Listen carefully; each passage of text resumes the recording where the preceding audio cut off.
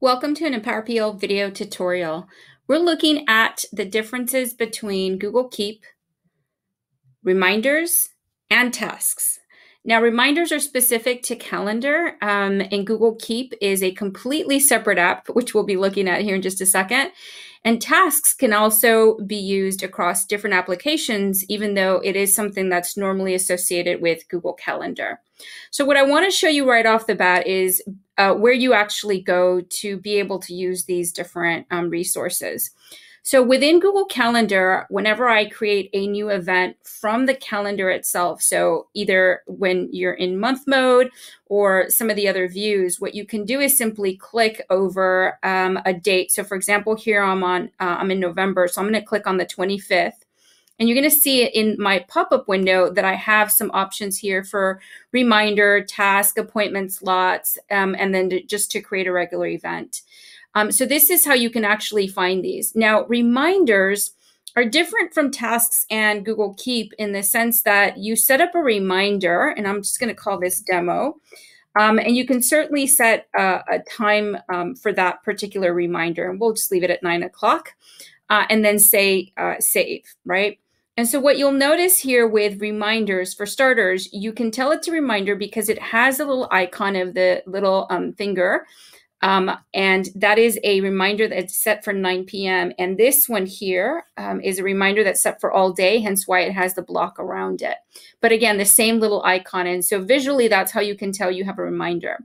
Now, reminders automatically will be moved from one day to the next and to the next and to the next until you actually mark it as a completed task that you finished doing. So here it says pay bills. So let's say Monday the 23rd, I go in and I pay my bills.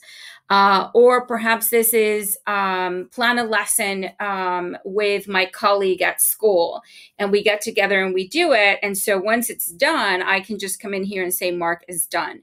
Now, if we weren't able to meet, if me and my colleague weren't able to meet, then this reminder will automatically move from Monday the 23rd over onto Tuesday the 24th. And it'll do that automatically until you go in and actually mark that particular reminder as done.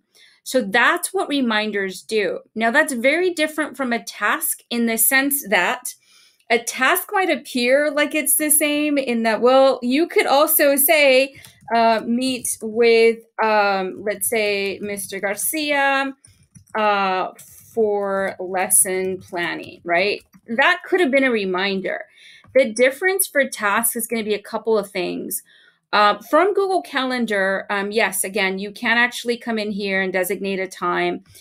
You can also add description, and you can create lists for your task. Now, I only have the one, which is by default on this particular account, but you could have multiple lists, meaning that you could have tasks that are associated with perhaps your classroom, and then another list that's associated with the work that you do with your colleagues. So this allows you to maintain these tasks separately and basically be able to, really organize them, right? But let's go ahead and click on save. Now, the other difference to tasks is the fact that it doesn't just appear as an option in calendar. And before I leave calendar here, I do want to point one other thing out for you. Over on the right-hand side of Gmail, Calendar, Drive, Docs, etc., you will see that you have some items on the right. These are shortcuts to be able to get to your tasks as well as to Google Keep, which we'll talk about here in just a second. You can, of course, add some more. You can get other add-on applications to add in that menu there to the right-hand side. But let me jump over to my Gmail, because I want to show you that in Gmail, you'll also find that very same icon listed there on the right-hand side, as well as, of course, right up above it is Google Keep. But there's tasks. And what's really nice about this is that when you pop that open, you'll see any of the tasks that you currently have already assigned to you. So there are some of those demos that I was just creating. And this is nice because I can be on different applications to not just see them, but to actually create new tasks as well. So anything I create within my Gmail, let's do it demo 2. anything I create here, and let's go ahead and edit this, and you could add details here. You can certainly organize it in your list there as well. We saw that earlier. You can add a time and a date. And when you do this, even from Gmail, you'll find that it'll put it for you into your calendar because it's an actual task. So remember that tasks are associated with your calendar. So even though I've built this and created this particular task inside of my Gmail account, it's going to add it to my calendar for me, which is quite nice. I can also be on other products, like here I am in a Google Doc, and you'll notice again over to the right-hand side, I've got Calendar, I've got Google Keep, and I've got my tasks there. And when I pop that open, once again, I'll be able to see any tasks. And this is a different account, which is why you don't see those demos I just created. These are different demos I've done. So you can see some tasks that I've created here. So this is really nice because you can be on different applications within your Google account. I'm just jumping over to Google Drive so you can see that in Google Drive, you also see those items and there's tasks right there.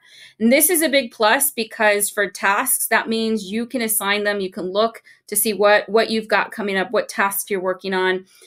Directly from these different applications without having to necessarily jump over to Google Calendar. And so that's going to be one of, the biggest differences between what we just saw as far as what a reminder is, which again is just something that's going to be in your calendar. It's going to pop up as a notification. It's going to let you know, hey, you're supposed to do this. And if you don't mark it as done, it moves on its own to the next day versus tasks.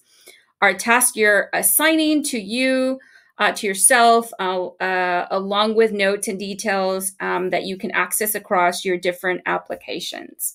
Now, Google Keep is a totally different type of application. It's like Google Docs, Google Sheets. It's an application. It's not just a feature within your Google different applications like Gmail and Calendar, like we just saw. Instead, Google Keep is its own application. However, sometimes it's confused with reminders or tasks because within Google Keep, you can certainly set up reminders, which is quite nice.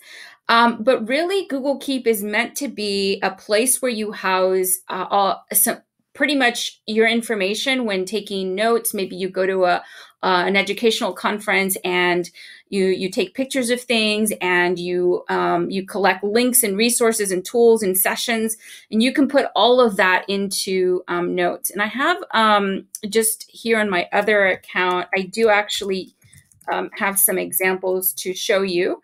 So let me jump over to this account so that you can see just kind of what the look and feel of it is going to be. Now, mind you, you can customize this. Of course, yours don't have to be yellow or white in the background or what have you. You can choose your colors, but you'll notice like you can bring in images, you can create to-do list, you can add links to things if you need that, etc. So this allows you to really be able to build your sort of this application, build it with, all these different things that you have going on, but in a way that organizes it. And I love the fact that you can embed and bring in different kinds of media quite easily. So it's not just text. You can bring in videos. You can also share your Keep notes so that others can collaborate with you. So for example, I went with a couple of colleagues to a conference. And so we were sharing a meet to be able to figure out all of our transportation over to this conference so we could coordinate, and all that kind of good stuff. And so it's hard to see there, but I've got two people that are a part of this particular note where we were able to mark things off and really be able to communicate and plan really well together. So that's quite nice that you can collaborate together on projects. So lots of really cool things you can do in here. If you haven't used Keep before, I highly recommend taking a peek to see if it might be a tool that works for you. And that's going to be at keep.google.com. So in a nutshell, that's the difference between reminders, tasks, and Google Keep. I hope that was useful.